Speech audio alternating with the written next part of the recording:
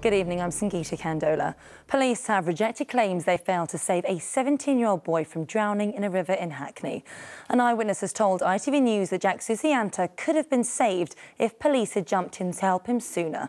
Some viewers may find parts of this report from our senior correspondent Ronke Phillips distressing.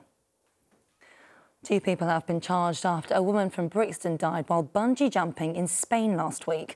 If you're trying to get onto London's property ladder, today brought a triple dose of bad news. While most of the country has seen house building rise, it's actually falling here in the capital.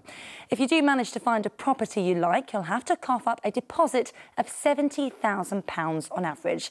And saving that cash is getting harder too, as rents are soaring.